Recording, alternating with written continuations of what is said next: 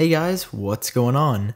This is Sam, and today we are talking about some hidden Apple Pay features found in the iOS 8.1 beta. I want to make mention that if you're running the iOS 8.1 beta for whatever reason, you won't be able to see these features, and that's because they are hidden, and even I myself cannot see these features. Someone on Twitter by the name of Hamza Sood, please forgive me if I did pronounce your name wrong, I'm awful with names.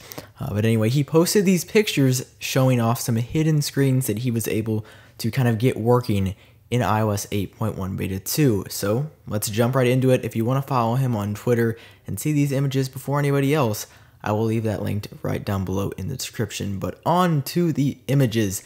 First off, he posted something that looks like this. If you don't have any credit card or debit card set up in Passbook yet, it'll ask you to set up Apple Pay when you are using the Passbook application. This was taken on a screenshot of what looks to be an iPhone 6 Plus.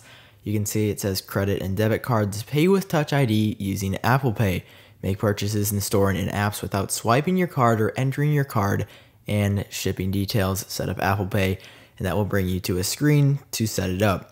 Now, if you are running the initial iOS 8.1 setup, these are some more images that will ask you, well, here's Apple Pay. It'll give you a quick description yet again of what Apple Pay is, and then gives you the option to add a new credit or debit card. When you go to the add new credit card or debit card screen, you'll see card details, name, card number, expiration date, and security code.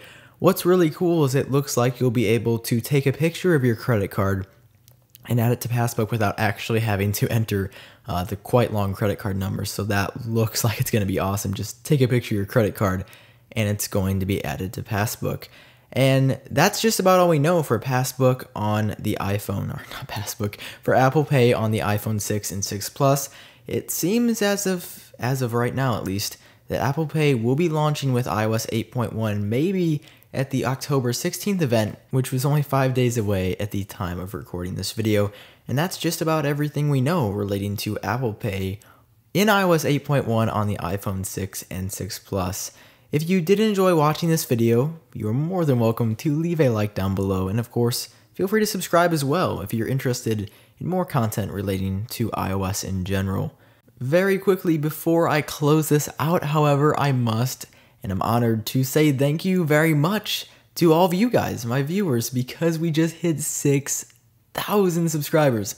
What the heck? We were just at 5,000 around 1.5 to 2 months ago.